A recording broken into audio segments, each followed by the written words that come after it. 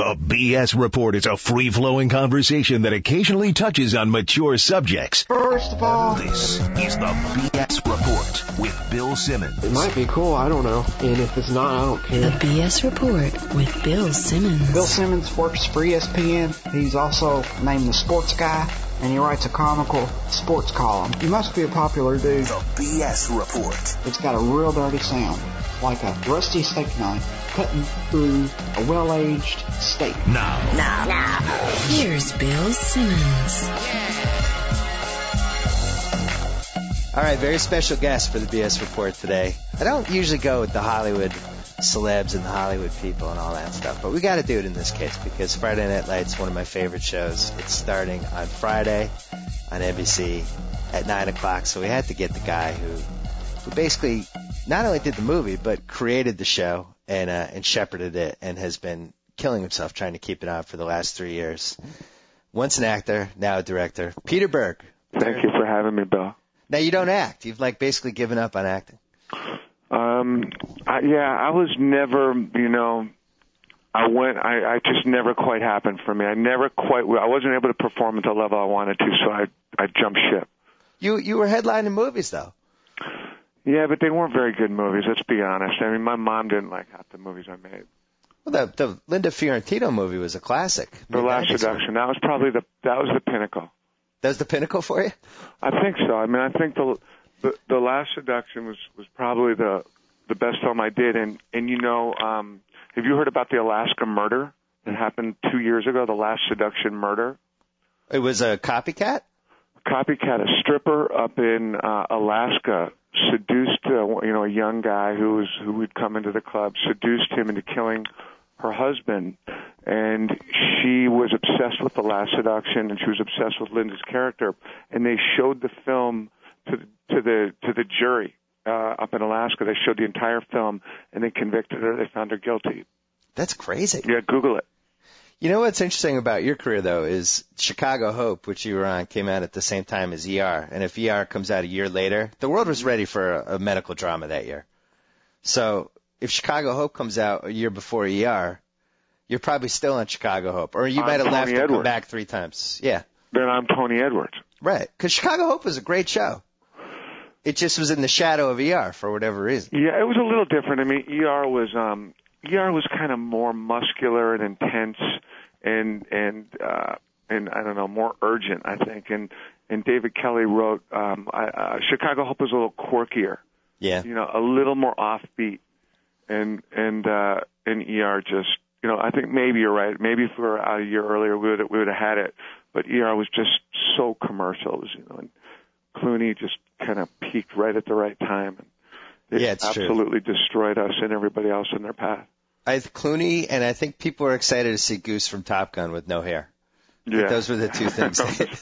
The two things. And he was alive, right? Everyone wanted to see Goose back. Yeah, it was good. It was like, oh, he survived. Do you know my first got all upset. job ever in the business was I was a stand-in, which means the guy that has to stand and they light through the practice lighting while the star's in his trailer. Yeah. I was Tony Edwards' stand-in, Goose's stand-in on a movie called Miracle Mile. Oh, I remember Miracle Mile. They filmed it. They filmed most of it at that diner on Wilshire, right, which is in basically 5 movies a year, and you think it's a real diner, but it exists solely to be only for movies. Yeah, it's on Fairfax and Wilshire. It's called Johnny's. Yeah, if you ever drive by it, you'll immediately recognize it from 100 movies. Yeah, that's right. Yeah, that was a good movie. I liked Miracle Mile. Yeah, good premise. So you gave up acting to do, I think you directed Very Bad Things was your first one? Yes, I did. I kind of always intended to be a filmmaker, and I moved to L.A. In the late 80s thinking about going to film school. And instead of doing that, I just started working on movies, kind of became a production gypsy, and worked pretty much like I was a stand-in for Tony Edwards, but I worked as a grip, an electrician, a prop guy, a driver, I had all these different jobs, and sort of stumbled into acting, but always had the goal was always directing. So when I was on Chicago Hope, I was always hanging out with the directors, and TV is a great place to learn how to direct because you get 24 different guys coming in every season to direct. So I learned, some of the guys really sucked, and some of them were great, and some of them were, completely disrespectful and hated me, and others were very nurturing. And so I was able to learn a lot. Directed a couple of episodes of Chicago Hope, and then went on and made Very Bad Things, and that started my directing career. And then a few years later, coincidentally, your cousin Buzz Bissinger wrote Friday Night Lights. That's correct. So Buzz wrote it. I knew Buzz when Buzz was writing it in the 80s. I was following it, and I think I read it early right in galley form, like sometime in around 1990. And Buzz was, for anyone that doesn't know Buzz, just a wonderfully gifted writer, sports writer, but a writer as well, journalist, legitimate journalist, a Pulitzer Prize-winning journalist, and he was always kind of one of my heroes. And he was, fell in love with high school football in Texas and wrote this great book, and it kept almost getting made, and then for different reasons it would fall apart. But there were like 5 different directors attached, and as my career was kind of moving in a positive direction, I kept telling him, I said, Buzz, one day if nobody else makes it, I'll do it. And eventually I got to a point where I was in the running for it, and to be able to make that film, and to have Buzzy, who is such a hard ass, and for anyone that's ever met him, or certainly I guess he kind of got some notoriety when he went off on on the HBO show, yeah, Costas, right? But that personality, that's mellow Buzz. So for anyone that saw him and Destroy That Blogger, who did he go after? He went after the guy from Deadspin. He was basically rabid. He was foaming at the mouth during that. That wasn't rabid. That's like maybe a 7 for Bissinger. Okay, so, and I've been on the receiving ends of the 11s, like Spinal Taps. He'll go to 11. Yeah. And it's so when I made, knowing that where he's capable of going, I was nervous taking on Friday Night Lights. And I knew that if he didn't dig it, I was going to feel it. Were you worried about Varsity Blues? I think came out 4 or 5 years before, same kind of high school Texas football. Were you worried about maybe you couldn't do that twice, or people weren't going to want to see that twice? I just felt like it was such a different approach. The Varsity Blues was, I think MTV Films produced it, and it was. Yeah. It was a fine film, and it's actually a pretty popular movie. And there's like every if you go to almost any pep rally in Texas high school football, the quarterback will stand up and like talk to the school, and he'll have that speech where he says, last night I was lying in bed, and all the girls will scream. It's funny how it really is popular, that film. Yeah. And I felt that Bissinger's book was just much more penetrating and was a more complex story. So I was pretty sure we could carve our own niche out. And also probably improve on James Van Der Beek as the lead. Probably an ambitious goal. I know, you can't talk about actors. I know. Well, the interesting thing about me is, about Friday Night Lights with me is I love the movie. Like, I remember, I think I even wrote this. I thought it had top 30 potential. And now. Well, I was nervous about you, too. You were like the first, you were one of my first recruits. Yeah, well, I remember getting recruited to go to a screening because we had a mutual friend, and thinking, oh man, this is going to be awkward if I don't like this. I have to leave and pretend I like it. And then as it turned out, I loved it. And it's still really good, but somehow the TV show has kind of, surpassed it. Like, it feels weird to watch the movie because I'm more attached to the TV show. Yeah. So now I've kind of dumped the movie. Oh, come on, Bill. No, I'm more attached to the TV show, and I feel like I have more at stake with the TV show because I want it to stay on. I love it. I think it's the best sports TV show that's been made, since White Shadow, which is 30 years. And it just drives me crazy that people won't watch it. I don't get it. I don't understand why people who like sports and like TV would not watch this show. It's tricky, First of all, I so appreciate that, and you really were. Actually, my editor, Colby Parker Jr., just walked in and gives you a big loving shout-out hug. Oh, thanks. He's the one that turned me on to you in the first place. New Yorker, big sports fan. And he's the one that, when we were editing Friday Night Lights, he said, we got to get Bill Simmons on our side. Let's send him suitcases of cash. Huh? Let's send him suitcases of cash. Wait, I can't tell whether he's having a stroke or he's bowing to you right now. Are you okay?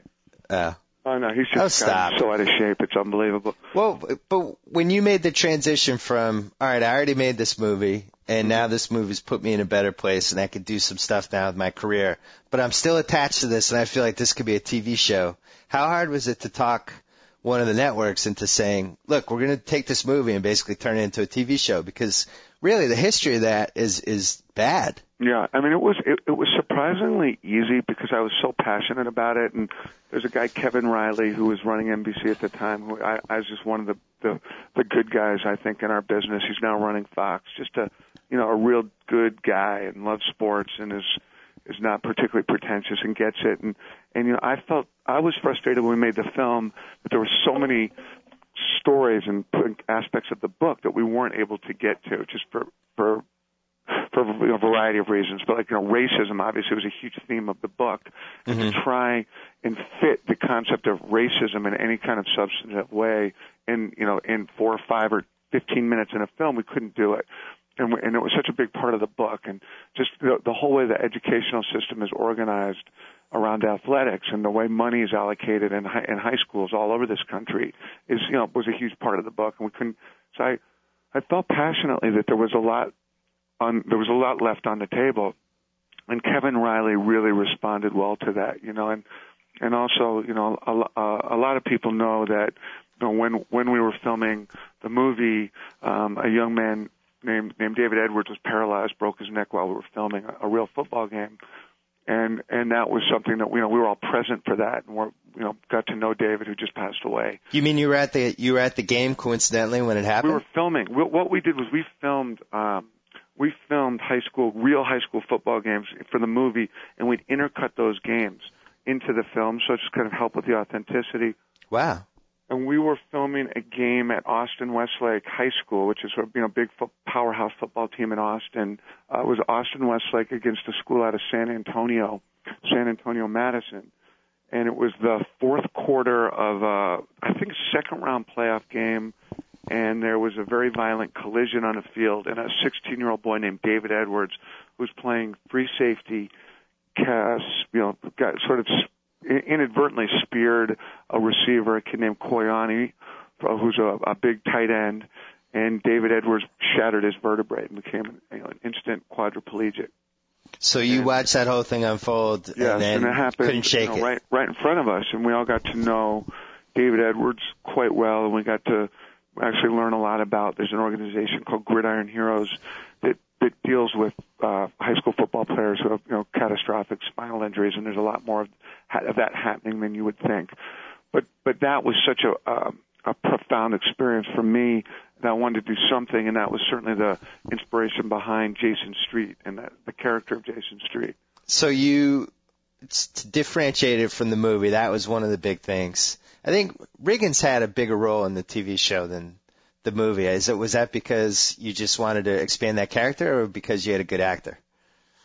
Well, I mean, it started with, we felt like we'd found the best-looking guy in the world with Taylor Kitsch. Right. At least that's what I was told by all the female casting directors. Yeah, he's uncomfortably good-looking. I mean, it's ridiculous. It's annoying, and I love him, but he's just too good-looking. And the fact that he's actually a pretty decent actor, at least he knows not to make. He knows to say less rather than more, which makes him certainly appear to be a very complicated guy and actor. Right. And he is a very good actor. But Kitsch is just clearly it happens. He blew up, and Minka's obviously a very compelling actress, and these characters just kind of took off. And the coach, because you think you get Billy Bob. Kyle Chandler was, as I say, and Kyle knows this. I was against casting Kyle. I didn't think it was a good idea. We couldn't figure out anyone to cast in that role. I wanted to cast Dwight Yoakam. That was my big idea. Really? And I thought Dwight Yoakam was the guy. Even though Dwight told us he could only work like 3 weeks out of the year because he was touring, I was like, that's not a problem. We'll work that out, But and people kept saying, no, it's got to be Kyle Chandler, and I had only known him from Early Edition. Remember that show? Yeah. And which I was not a fan of, and I thought Kyle was just really young, and so I fought it. And my partner and better half, Sarah Aubrey, and told me I was wrong, and insisted that we hire Kyle, and that was couldn't be happier to admit that I was wrong, because that guy is the real deal. And then you brought the mom back from the movie, Connie Britton. Yeah, and Connie got kind of a rough shake. In the movie, Connie had to was regulated to sitting in the freezing cold stands, waiting for us to shoot a cutaway of her cheering. Right. And she was furious about that. And the Adrian Balboa role. Yeah, exactly. Not even that good. Yeah. Like a poor man's Adrian. And I think, because at least Talia got all the good scenes. Talia got, the ice skating rink. Yeah, they gave her like 2 good scenes a movie where she got that. The pet store. Yeah. I mean, Connie Britton didn't get the ice skating rink scene with Rocky. Right. She just was literally always in the stands cheering. And so I said, look, if you do the movie, I promise we'll get you out of the stands. If you do the TV show, I promise we'll get you out of the stands. So you film the pilot, and then they have to decide whether it becomes a show or not, right? Right. And then what happened was we filmed the pilot, and about a week after the pilot was done and it came out quite well and got great reviews, Kevin Riley was fired. And which means a new regime comes in, and you then are dealing with a group of people who are aggressively motivated to have your show fail. Because they don't get credit for it if it works. Exactly. And not only do they not get credit, the guy that they've replaced gets credit. So it's a double whammy. Right. So then as a result, we get put on opposite American Idol in the height of its power, with very little promotion, and we get destroyed. Mm-hmm. Predictably destroyed. And I think, they figure they'll let us air maybe 3 or 4, and American Idol will so, crush us that they'll be able to sort of gracefully get out of it. The problem is, American Idol crushed us, but this odd thing happened, and this rabid fan base persevered. And it was a fan base that was like, I don't understand the numbers, but it was just enough of a fan base to screw with them. It was just enough of a fan base that they couldn't ignore it. Do you know what I mean? Well, and probably pre-internet it wouldn't have worked. No, pre-internet and pre-TiVo, because then the TiVo numbers started coming in. So the rating number was pretty dismal, but it could have been worse. And it was just on the edge where you kind of go, if you're Jeff Zucker, you go, I like this show, and the number's just good enough. And then the TiVo numbers start coming in, and you realize, well, actually a lot of people are watching this show. Well, and also you were getting great reviews. Yeah, they don't care about the reviews. They don't care at all? They could care less. Really? They don't care about bad, there are a lot of bad, poorly reviewed shows out there that they don't, it's all a number game. That's depressing. It's all a number game. Well, because the reviews were glowing for the show, so the fact that they wouldn't care about that is kind of explains how TV works. I think I have a theory, and I really like Jeff Zucker, and I just went and visited with him, and I always play the same. Right at this time, I go and I visit with him in New York, and I ask him to run more spots, and I ask him for Super Bowl spots, and he tells me he'll think about it. We play this little game, and I ask for a pickup, and he says he'll think about it, and to his credit, he's given us the pickups, and I have what I call the Jeff Zucker lobby theory of Friday Night Lights, which is that when Jeff Zucker, he lives somewhere, and I'm sure in a nice apartment in Manhattan, and he has to get in the elevator and get down and go out the lobby and, go out and go to work. And in that journey, he meets the, men and women, his peers that live in the building that he lives in. And my theory is they're not telling him, those people aren't saying, God, thank God for Deal or No Deal. Boy, do I love Deal. Boy, I want more Howie Mandel. Right. I believe those people are telling him, hey, man, I love Friday Night Lights. When he drops his kids off at school, the mothers, other fathers, like, man, I watch that Friday Night Lights, and I think that's keeping us on. So it's like almost it's guilt. Well, I mean, like I said, I don't think ratings mean that much to them, but if I'm Jeff Zucker, or you're running a network, you want to have something that you're proud of and that you believe is connecting emotionally to your peers. Yeah. Well, and I think Friday Night Lights is doing that. At what point during the first season did you think we're safe? We're going to get through this season? Never. Oh God, never. Wasn't it like 22 episodes? Yeah, but the show from the moment. Well, I knew we were going to air. I knew we were going to do 22 episodes, but I never thought the show would get picked up. The only time I think the high point of the show for me, when I really felt like we were onto something special, is when I was filming the pilot, and UT had just won the national championship, and we got Mac Brown to come on, and I got Mac Brown Mac had a few cocktails, and I got him to look into the camera and say, everybody knows you can't win a national championship based running, organizing your offense around a quarterback. And, I remember that. And that was like a highlight. And I thought that if Mac Brown, we could get Mac Brown to make fun of himself on the show. At that moment, I felt like we were onto something special.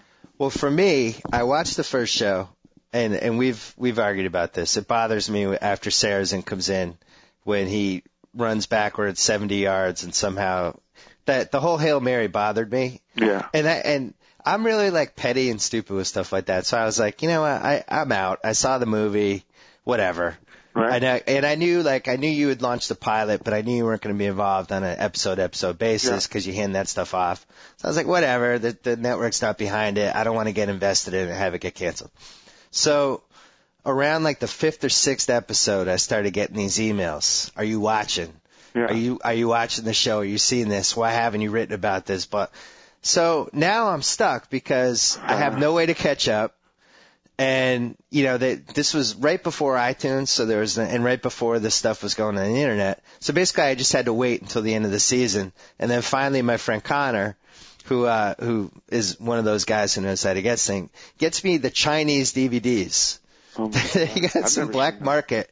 So we had these Chinese DVDs that I don't even know how to use the characters. We're guessing what the play button is, and we plowed through them. And, by the time we got, I think, for me, what was it? The Slam website. What was that called for Lila Garrity? The Slam site, the Slam page.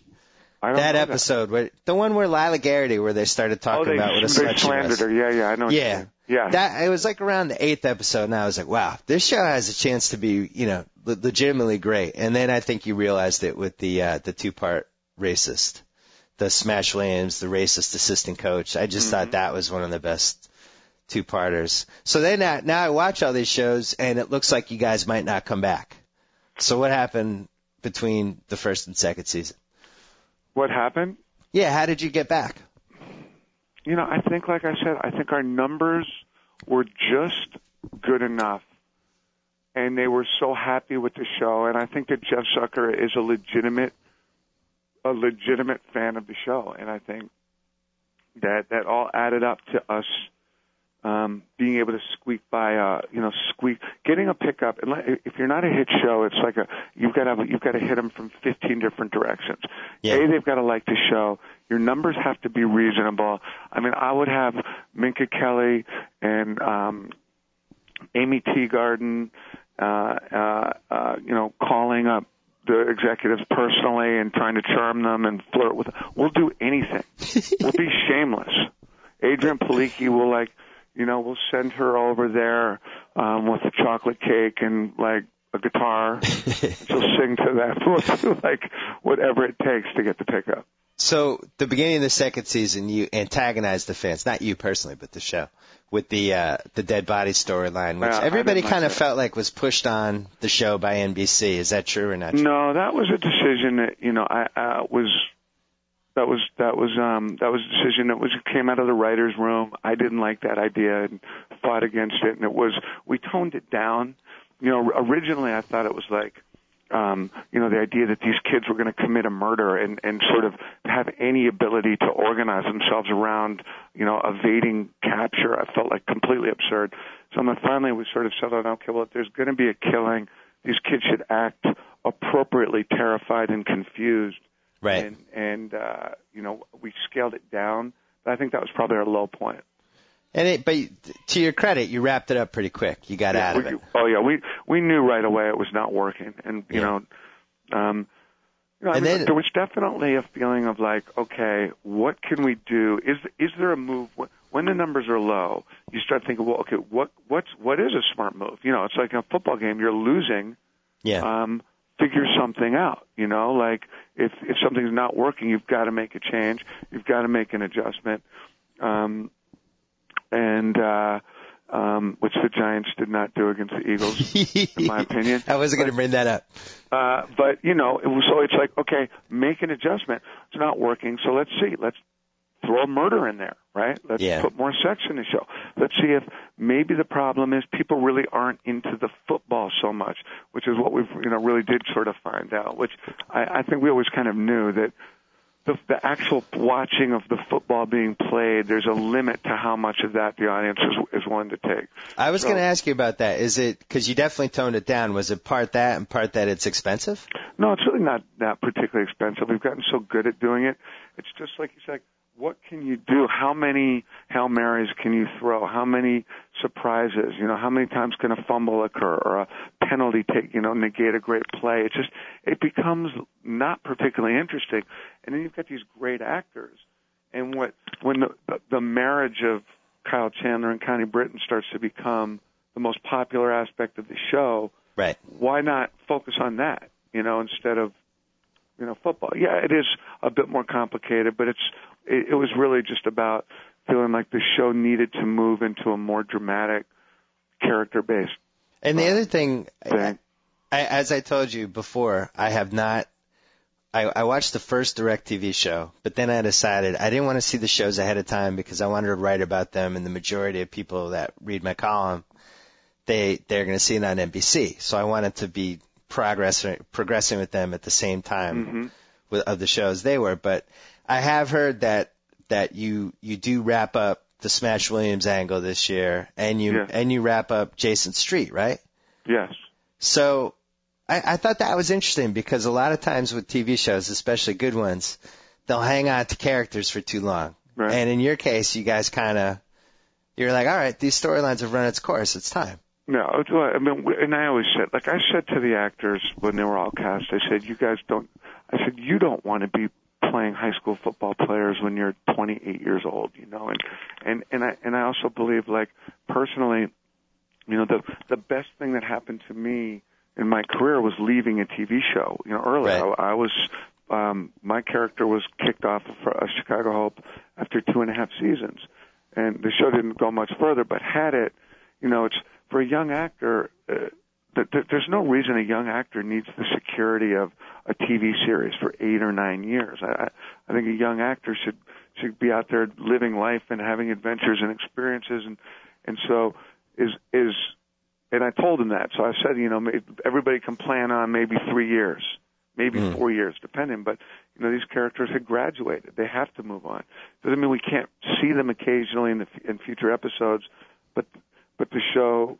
The core of the show is Kyle Chandler and Connie Britton, and now this crazy Brad Leland who emerged out of nowhere. His Buddy Garrity is just such a great character, but right. the core of the show is this couple, and what we want to be able to do is bring in new young actors to sort of ride out a couple of seasons and then move on. That's the goal.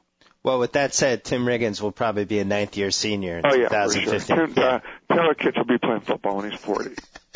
You can't let him go. Yeah, he's coming back again. He said we found another year of eligibility for him. And we won't let him go. Yeah. I'm a total hypocrite. That's like, because it's like, okay, well, that's the plan, but if there's a breakout actor like Taylor, okay, no, we'll keep him. Yeah, you got to. Or at least have him like... and there'll be no explanation at all.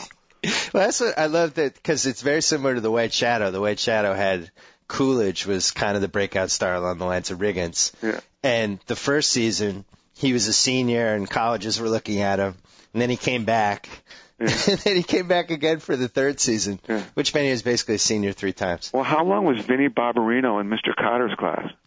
Oh, forever. Forever, right? The Sweat Hogs were, and actually nobody knows this, but that's why Gabe Kaplan left, because he was. It's funny that you would have creative integrity over Welcome Back Kotter, but he was so mad that they brought the Sweat Hogs back for like the 5th year that he left the show. If you look it up, he left. But it was the White Shadow comparison is interesting for me with Friday Night Lights because they came to the same conclusion you did. They brought in new actors, but the problem was the new actors and the characters they played were not likable, and that killed the show. So how hard is it for you guys? I mean, how many weeks in the writer's room are you sketching out these characters, trying to figure it out? It's Jason Katims, who's really. I'd be lying if I said I was driving this train. It's Jason Katims right now. You know, I pop my head in there and he runs things by me. But we've talked about that. Look, it's really hard to introduce new characters and you know, and I think that you know, one of the keys to the show's ability to survive will be whether we can do that. And there's a new character introduced this year, which first I was a little skeptical about, sort of a rich quarterback whose father moves him into this town because he wants him to play in this program. And the kid, I thought at first, was not particularly interesting. And for about 3 episodes, the kid blows, you know, in my opinion, the character really sort of blows up and works really well. And I was surprised that I'm like, wow, we've got a new character on the show. Well, I'm going to give you an idea. I'm going to give you an idea for a new character just because I love the show. Pardon me? I'm going to give you an idea. Okay, what do you got? I think you got to have brothers. I want like the brothers that move into town and the senior is really good. Well, no. I want a senior who's really good, but the sophomore is better. But he doesn't want it quite as much as the older brother, but he's got more talent.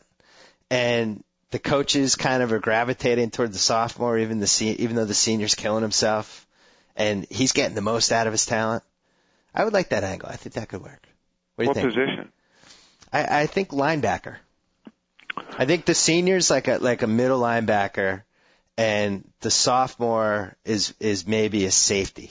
I like that. You know, the character of Jason Street is based on.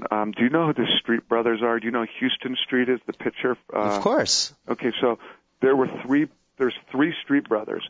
There's Houston, Jason, and Jordan, and these are 3 Texas boys that all went to Austin Westlake, who are about as tough as any, you know, tough and polite and humble as any kids I've ever met.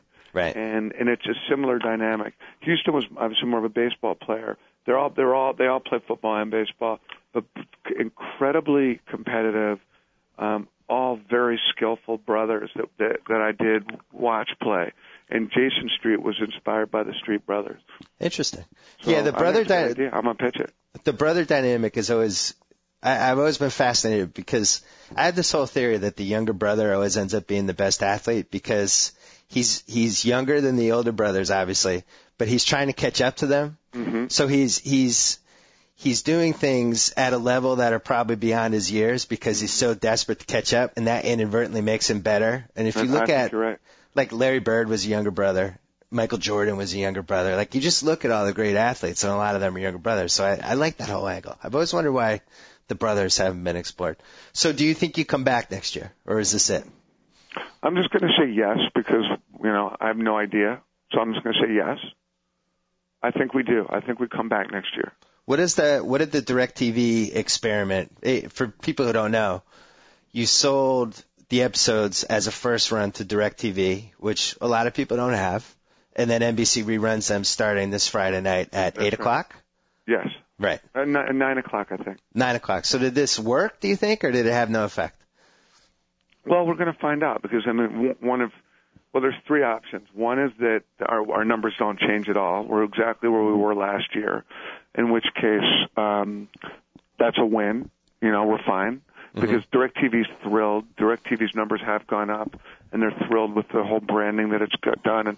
And they're, you know, DirecTV's had a wonderful experience with the show. Yeah. So my feeling is DirecTV's happy. So that scenario is good.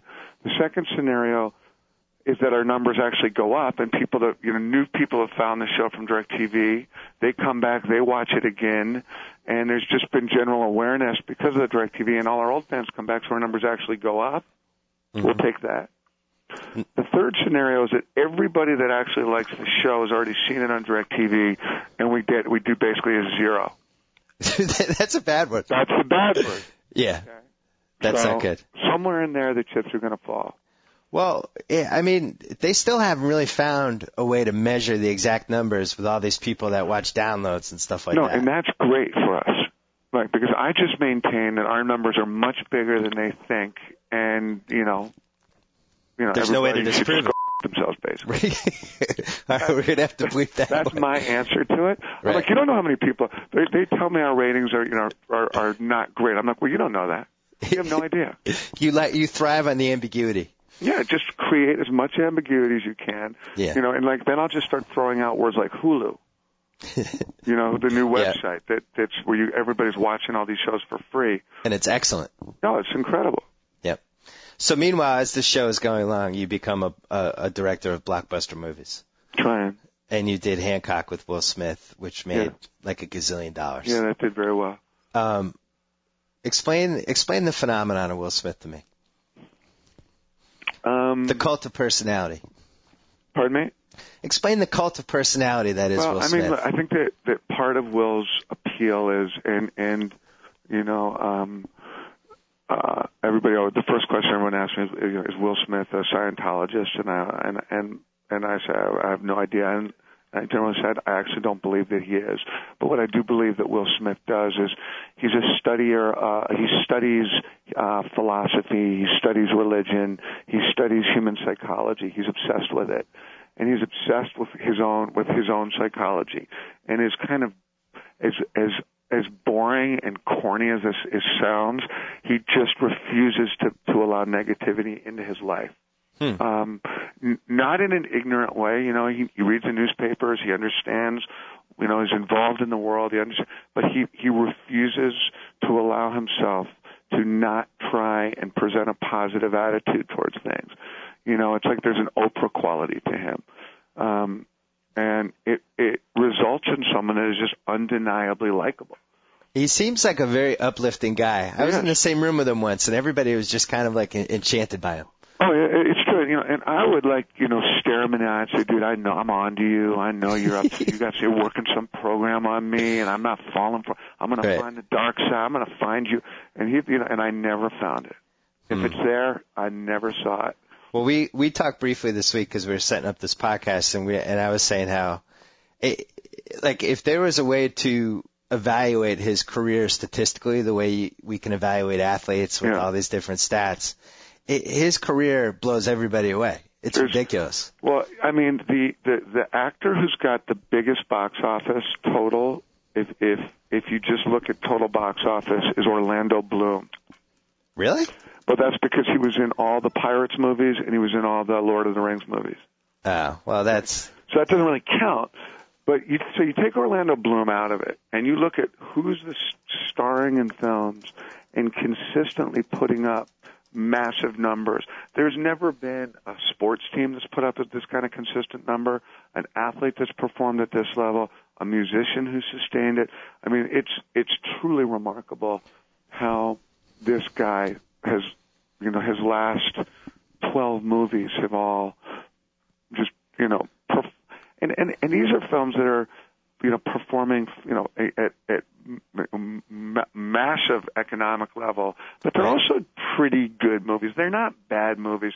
And Will is always willing to push the envelope. So things are like, Hancock could have been a straightforward alcoholic superhero, finds redemption. And in that film, for everyone to follow the reviews of Hancock, which weren't great, because there's a huge tone twist in the middle of it. And Will was really interested in pushing it into seeing if we could mix genres. Could we have, because he knew he could do that, but could he then suddenly turn a film into a real profound love story?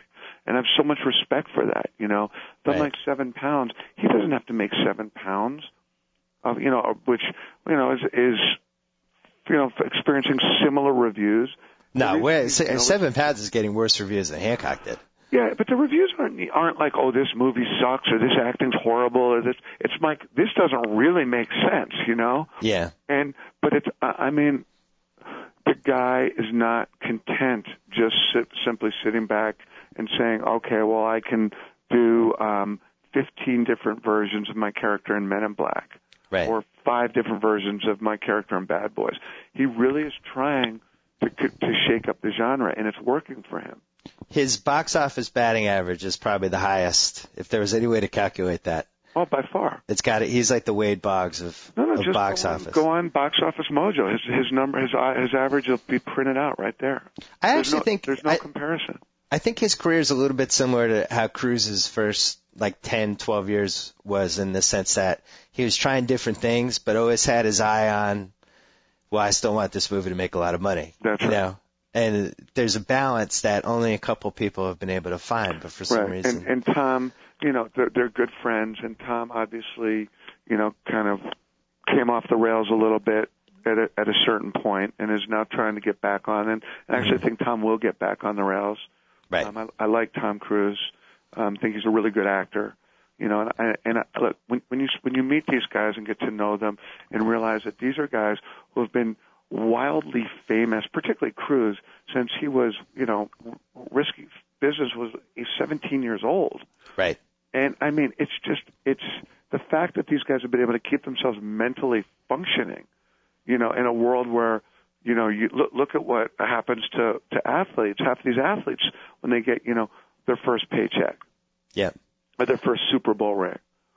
Or look at their peer celebrities. How many of them have gone off the deep end? Yeah, and so, to me, it's very understandable and very forgivable. And I think that Will and Cruise are, cut from the same cloth in many ways. And I've spent time with both of them, and they're both good guys. And they're guys you would go, have a lot of fun sitting down and having dinner with. And I'd say Tom Cruise can talk football as well as anyone I know. The guy knows his sports very well, and it's the rest of it is just noise to me. I think I need to have him on a podcast. Oh, you should. The playoffs. Talk college football as well as anybody, better than I can. So what are you working on now? Working on a couple of things. A movie called Lone Survivor that's a true story written by Marcus Luttrell, who's a Navy SEAL, about a gunfight that occurred in Afghanistan in 2003 where 17 Special Forces soldiers were killed in a gunfight with the Taliban. And it's sort of a slightly more character-driven film that's in the vein of Black Hawk Down, very intense, very violent. You like those action movies. You like directing them. I do, yeah. I mean, I like character-based action. Things like I just rewatched Saving Private Ryan and the fist fight, to the death between the two guys up in the second story where the American gets stabbed at the end. I mean, things like that are that kind of action is appealing to me because it's very emotional and very raw and as long as it's supported with character, I'm a fan of it. So what's the movie that you're most jealous that you didn't get to direct? Saving Private Ryan? Wow. I mean, Turner and Hooch? Pardon me? Turner and Hooch? I have a Mastiff, and I fell in love with Mastiffs off of Turner and Hooch. No, probably not Turner and Hooch. I'll tell you what, the movie that made me want to get into the movie business was Officer and a Gentleman. Really? I just watched that movie, and it is surprisingly fantastic, considering how long ago it came out. It is. It's really one of the perfect films. But that was the movie. Ari Emanuel, who's my best friend and agent, and people know who he is now, and he and I went to college together, and we were freshmen sitting in a movie theater in St. Paul, Minnesota, when that movie came out, and we both just screamed, went out and shaved our heads the next day to look like Richard Gere, and I think both made a commitment to ourselves and to God that we were going to get into the film business. That movie has a few of the greatest scenes of the 80s, including one of what are your favorite moments from that? Well, from a comedy standpoint, I love anytime. And this is Corolla. Corolla and I always talk about this. We have our favorite movies that have a scene like this. Yeah, where you have somebody who's either a highly decorated officer like Nick Cage in Con Air, or you have somebody like Richard Gere in that movie where the locals don't like them for some reason. Yeah. And they're at the bar and they just want to have a beer, and the locals are like, "Hey, look at you guys in your pansy white suits." And the ZZ Top comes up. Right, and they have to put the pool cue in front of them, and then they follow them outside, and it really just enrages these people that Richard Gere's defending our country. Yeah. Like he's in training to basically fight wars for them. I love that, but I thought the fight. That moment was so cool though, because it was sort of a cliched moment. But great, yeah. Suddenly you saw a Taekwondo kick, which we'd never seen in a film. Right. The way Gere kicked that dude in the face, and then the girl's reaction was like, "Man, where'd you learn how to fight like that?" It was so badass. Well, you know what else? I think I saw that movie when I was 12, and Gere's best friend, who the bimbo, the buxom bimbo, kind of she wants to put her hooks in him, so she fakes the pregnancy, and then he leaves he leaves training, and she's like not interested in him anymore. I learned a valuable lesson not to trust women. Yeah, of course. At age 12, I was like, all right, my guard is now up. In your marriage? And then the fight scene with Gere and Gossett was at the end is just one of the all-time greats, and you have no idea where it's going. It's great. You have no idea where it's going. The Gere Gossett scene. You don't know who's going to win, how it's going to play out. It's just excellent. That was the movie that made me want to get into the business, and I just thought Richard Gere was just like the coolest thing ever. And he kind of symbolizes how weird Hollywood is, because you watch that movie and you think, wow, this guy is a mega movie star, and then I don't think he made another good movie until Pretty Woman. Like, he was like 0 for his next 10 in terms of projects. And I'm Pretty trying Woman. To think. No, they were all terrible. They probably were. Well, he did that Heaven's Gate or whatever. That was a huge flop. And Breathless. Which one? He did Breathless. He did that movie that was called Breathless. I think Money or something. American Gigolo was pretty good.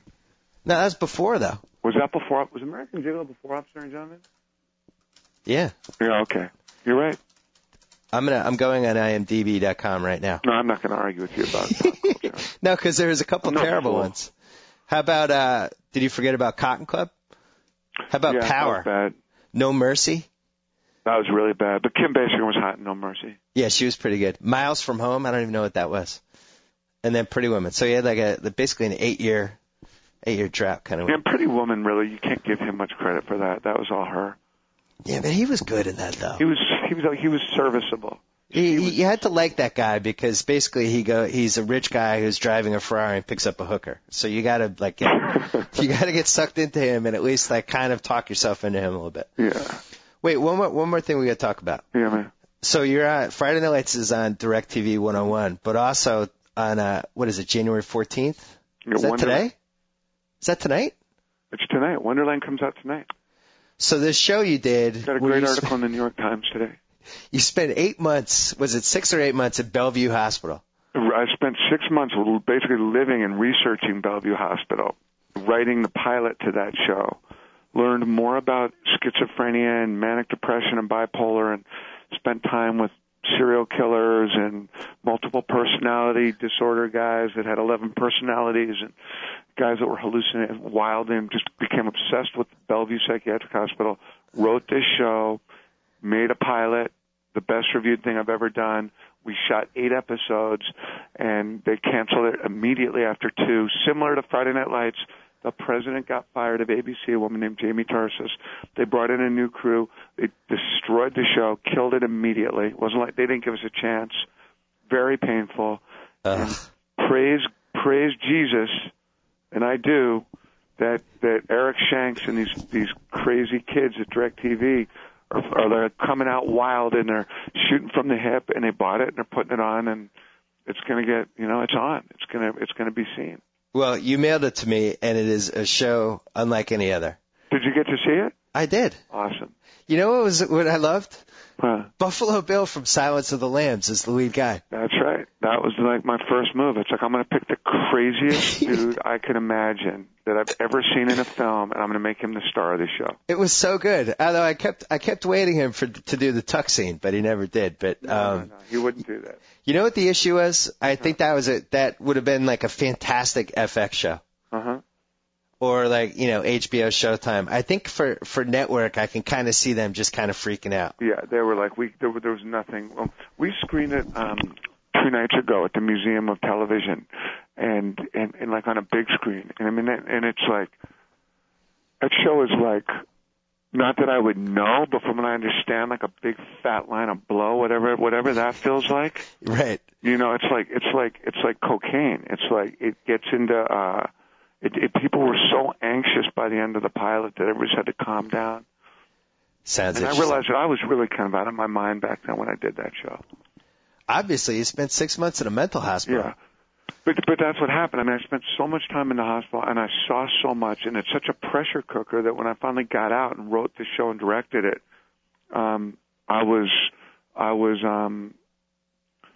little bit like Pete McNeely fighting Tyson. Right.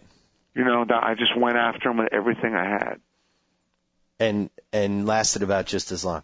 Yeah, and then they just killed us. But the thing is, like, we weren't really Pete McNeely because we actually had the goods. Yeah. And I'm so happy that people now, if you do watch these 8 episodes, you'll see the show does settle down.